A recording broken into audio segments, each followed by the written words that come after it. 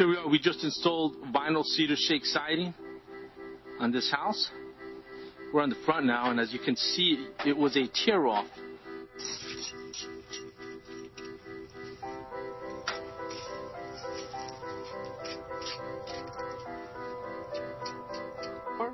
For your free consultation and estimate, or go to one of our websites.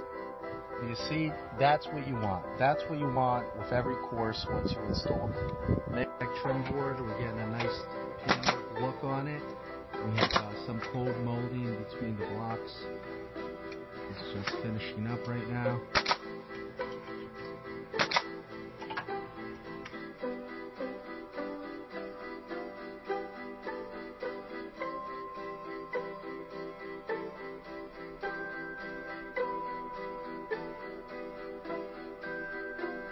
See the lumber, what we've done here, instead of putting a column on the bottom, OJ channel, starter strip, straight.